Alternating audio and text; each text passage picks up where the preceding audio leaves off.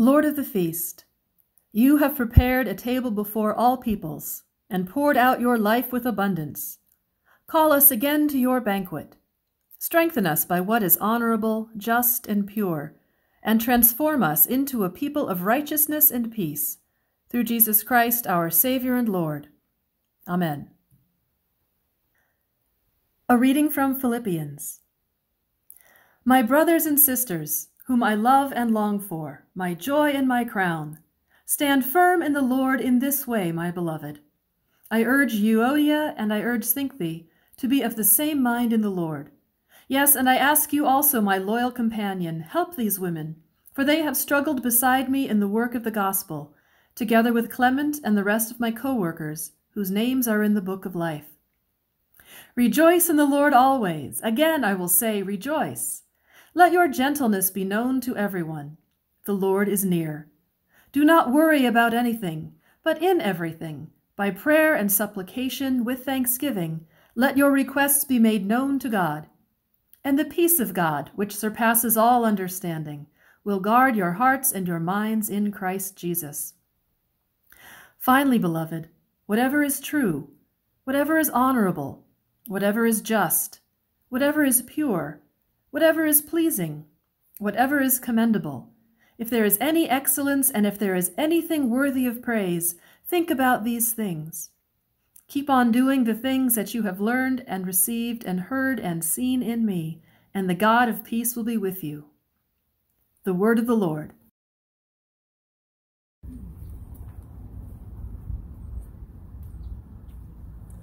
The Holy Gospel according to Matthew. Once more Jesus spoke to them in parables, saying, "The kingdom of heaven may be compared to a king who gave a wedding banquet for his son. He sent his slaves to call those who had been invited to the wedding banquet, but they would not come. Again he sent other slaves, saying, 'Tell those who have been invited, look, I have prepared my dinner. My oxen and my fat calves have been slaughtered. Everything is ready. Come to the wedding banquet.' But they made light of it and went away, one to his farm, another to his business, while the rest seized his slaves, mistreated them, and killed them. The king was enraged. He sent his troops, destroyed those murderers, and burned their city. And then he said to his slaves, 'The wedding is ready, but those invited were not worthy. Go, therefore, into the main streets and invite everyone you find to the wedding banquet.' Those slaves went out into the streets and gathered all whom they found, both good and bad, so the wedding hall was filled with guests. But when the king came in to see the guests, he noticed a man there who was not wearing a wedding robe. And he said to him, 'Friend, how did you get in here without a wedding robe?' And he was speechless. Then the king said to the attendants, 'Bind him hand and foot and throw him into the outer darkness, where there will be weeping and gnashing of teeth. For many are called, but few are chosen.'"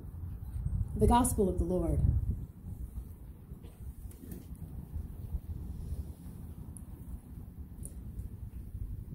How many of you have a favorite Bible verse? Just a show of hands if you have a favorite verse of the Bible. Some, yeah. Maybe a favorite passage, a favorite story out of the Bible, perhaps. For some, that favorite might, be the same thing for the majority of your life. Maybe it's been a favorite of yours for years and years. And maybe for some of you, you have a favorite Bible verse for a season, for a time in your life. For the last few months, a particular Bible verse is standing out for you and it becomes your favorite. I hope each one of you does have a favorite part of the Bible that speaks to you. And if you don't, open up your Bible and start reading. And I'm always happy to help to guide people in Scripture to find what is speaking to you now. Well, today we are concluding our 4-week journey through Philippians, those 4 chapters of Philippians. I won't ask you for a show of hands to see who accepted my invitation to actually read the book of Philippians with me together, but I hope many of you have. Well, today's passage of Philippians contains my favorite passage of Scripture, a little gem tucked away here in the 4th chapter of Philippians. This brief passage where it seems that Paul is bringing it all down to the elemental heart of Christian life, what it is like to live life in the presence of Christ. And to bring this passage down to its most simple elements, there's the 3 words that seem to sum it all up: joy, peace, and love. joy, peace, and love. Paul says to the church in Philippi, rejoice in the Lord always. Again, I will say rejoice. Let your gentleness be known to everyone. The Lord is near. Don't worry about anything, but in everything, by prayer and supplication with thanksgiving, let your requests be made known to God. And the peace of God, which surpasses all understanding, will guard your hearts and your minds in Christ Jesus. That speaks to my heart, and I hope it speaks to yours as well. And those couple sentences distill down into joy and peace and love. So if you've been reading the whole of Paul's letter to the church in Philippi, maybe you'll have noticed how often Paul says that he rejoices in them. He rejoices in his own life. Rejoicing even though he's in prison, he's still rejoicing, and he's calling the church in Philippi to rejoice even though they're suffering as well. Paul rejoices and encourages them, encouraging them to be of the same mind as that of Christ Jesus. Remember that from the 2nd chapter of Philippians. To be of the same mind of Christ Jesus, who was sent from God in humble service and self-giving love. And in saying those things, Paul is outlining for us what it means to live a life in Christ, what it's like to live in Christ's presence, rejoicing in all things, humbly rejoicing.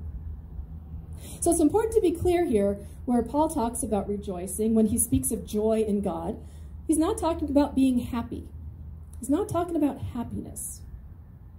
Happiness is when we are enjoying our circumstances, when we're in a good mood, and basically things are working out pretty well. A job that you like, a healthy family, an enjoyable vacation, when there's no global pandemic, things are when we're feeling happy, more or less.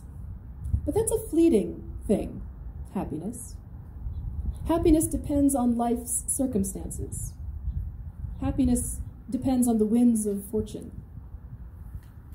But when Paul speaks of joy, he's talking about the deep peace of knowing God in Christ, the deep joy that is with us even when we are undergoing suffering, even when we are in the midst of a global pandemic and we can't do the things that we want to do and be safe and to respect others and to keep others safe. The deep joy that's with us even when we're suffering like Paul was experiencing in prison. The deep joy God places so deeply inside of you, like a fire burning warmly, that the changes and chances of life can't extinguish it. A light that God lights in you that fortune cannot extinguish. It's a deep peace of knowing the love of God in Christ, especially when life is hard, like it is now. A deep peace precisely when the end of your rope is in sight. Joy is the assurance that your life rests in the love of God in Christ, the contentment that Christ is your all in all. A deep peace knowing that in all things, in all circumstances, the God of love is with you, is present with you. For this Christ whom we are coming to know is the one who humbled himself, like Paul wrote in the 2nd chapter. The one who humbled himself even to the point of death on a cross. This Jesus, whom we come to know more and more, is the one who knows all of our sufferings, the one who is with us in our griefs, the one who brings us to the light of a new resurrection life when we find ourselves at our weakest inability to cope. Knowing this one, this Christ, brings us the deep, deep joy that no circumstance of our life can extinguish. The joy Paul writes of is the deep peace of knowing God in Christ Jesus. The deep peace of knowing Christ. Peace, this is the shalom that Paul knew so well. The Hebrew word for shalom, peace, is shalom. He talked about this then in the 3rd chapter. Paul, a member of the people of Israel, of the tribe of Benjamin, a Hebrew born of Hebrews, Paul spoke of the peace of God which surpasses all understanding. This shalom, that means wholeness. It means a wholeness of life, goodness, and peace, a peace that only God can give, a deep wholeness, knowing Christ. When something that was in us, or something that had once been missing in us, we didn't know what was missing, but it was filled with God's love. A wholeness that can only be filled by Christ. And in coming to be of the same mind of Christ, like we heard 2 weeks ago in the 2nd chapter, we find ourselves in a deepening relationship with Christ. As we spend time in prayer, being in conversation with Christ, and listening for a response from God. As we spend time with Scripture, we come to learn more of Christ and his ways. Who did Christ have his meals with and spend his time with? How did Christ bring God's love into the world? We spend time with Scripture and we spend time in prayer. So we're receiving our midweek emails with daily lectionary readings and Scripture and prayer requests. As we spend daily time in Bible and prayer, we begin to recognize the presence of Christ today in ourselves, but also in others. And we become more and more aware of the presence of Christ in our daily lives, and so become deeper into relationship with God. And we find ourselves coming to know that peace of God guarding our hearts. We come to know the deep joy in the Lord. There's another little nugget tucked away here in these verses of Philippians. It gets overlooked sometimes with the rejoice in the Lord always.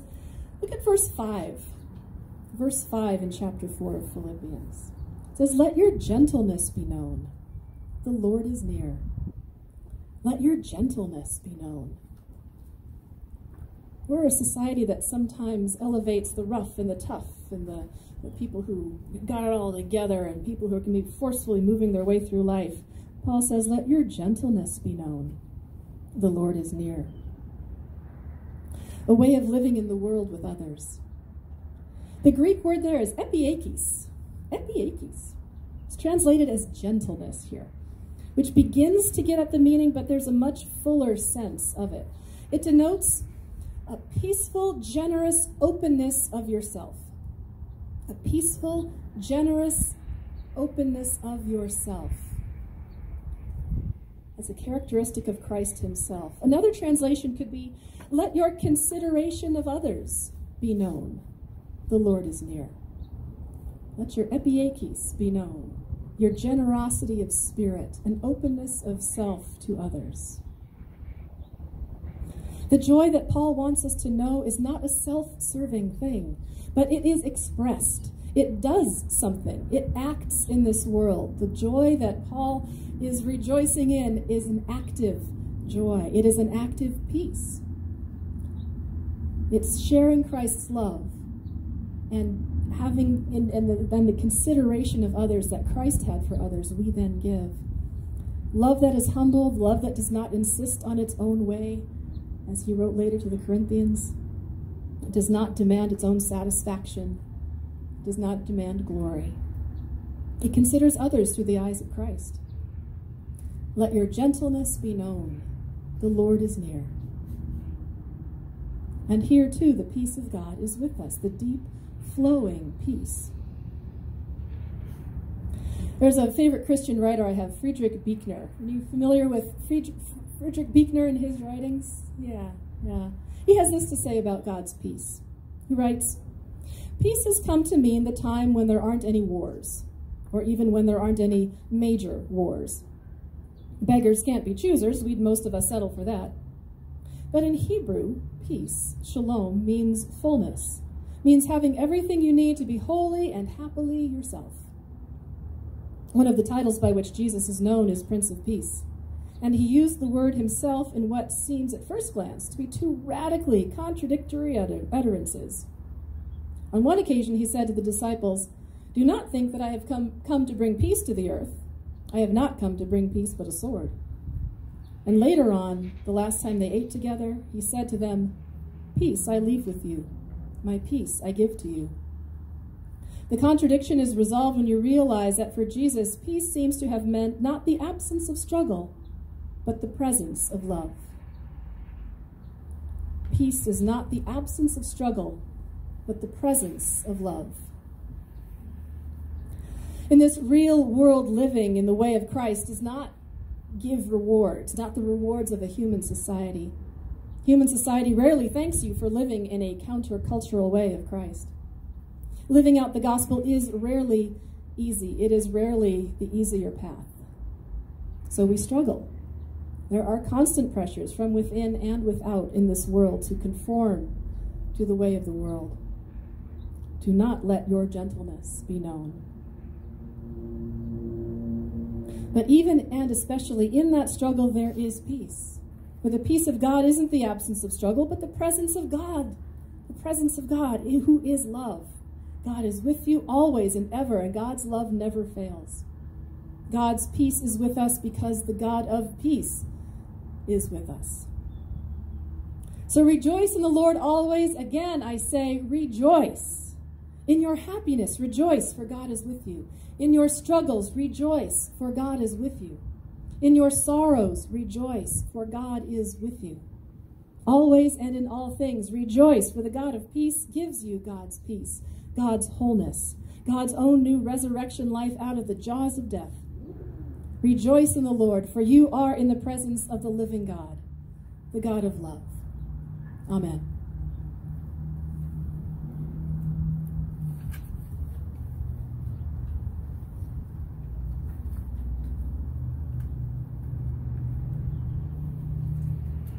So now, with confidence in God's grace and mercy, let us pray for the church, the world, and all those in need. Gracious host, fill your church with a spirit of joyous hospitality. We pray for bishops, pastors, teachers, church leaders, and all children of God as they invite others to your table of boundless grace. Lord, in your mercy. Gracious host, as you set a table in the presence of enemies, so bless the efforts of diplomats, international peace workers, and all world leaders who navigate conflict. May they proceed with dialogue and understanding so that justice and peace prevail. Lord, in your mercy.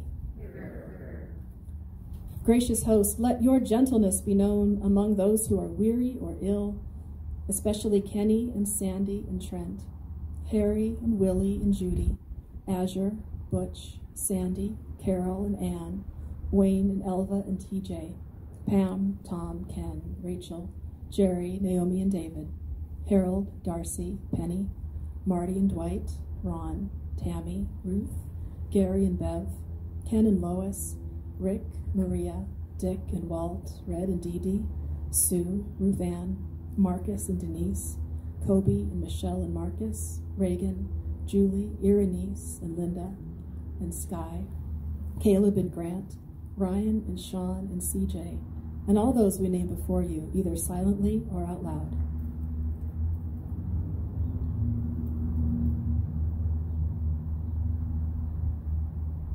Lord, in your mercy. Gracious host, as we remember those who have died and are gathered at the heavenly banquet, comfort us with your presence. Assure us of your peace at all times. Lord, in your mercy. Gracious host, you have set before us these gifts of your good creation. Prepare us for your heavenly banquet, nourish us with this rich food and drink, and send us forth to set tables in the midst of a suffering world. Lord, in your mercy. Listen as we call on you, O God, and enfold in your loving arms all for whom we pray. In the name of Jesus Christ our Lord. Amen. And at this time in the service, when we set the table for communion, I invite you to prepare your communion elements. And as we do that, we pray.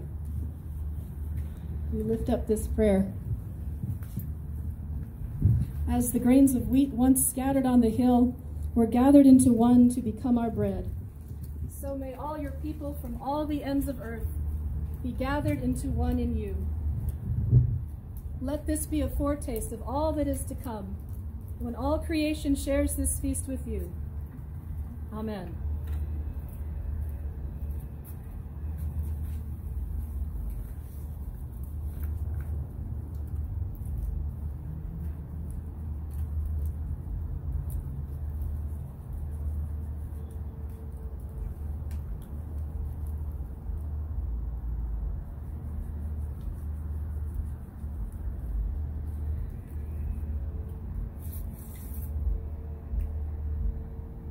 I invite you to hold up your bread.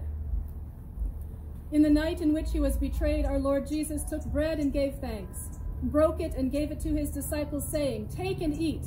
This is my body given for you. Do this for the remembrance of me." Don't eat it yet.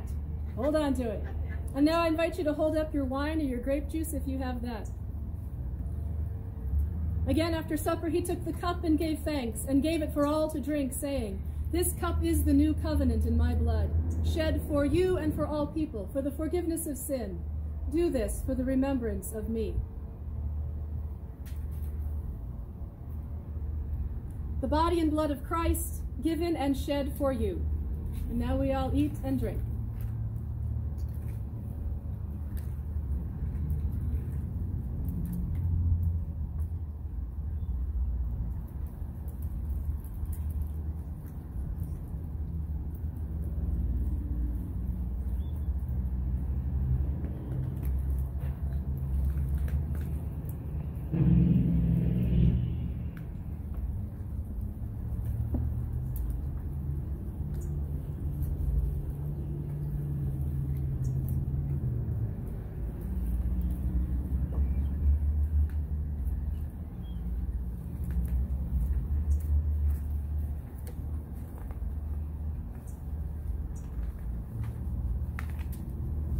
And as you replace your masks and finish,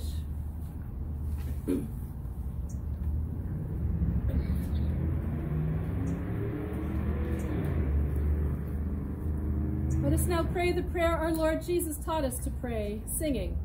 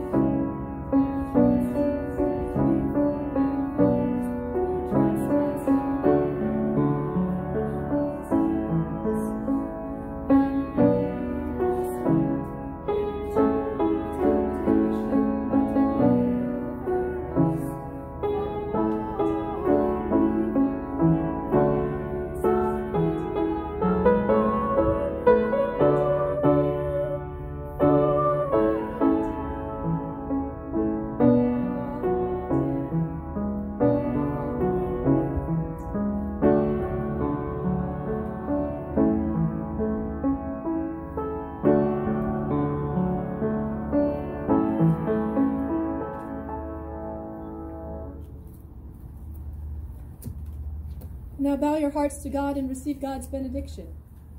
The Lord bless you and keep you. The Lord make his face shine on you and be gracious to you. The Lord look upon you with favor and give you peace. In the name of the Father, and the Son, and the Holy Spirit. Amen. And now go and serve God with gladness. Be of good courage. Hold fast to that which is good. Render to no one evil for evil. Strengthen the faint-hearted. Support the weak. Help the afflicted. Honor all people. Love and serve God, rejoicing in the power of the Holy Spirit. And we all say together, thanks be to God.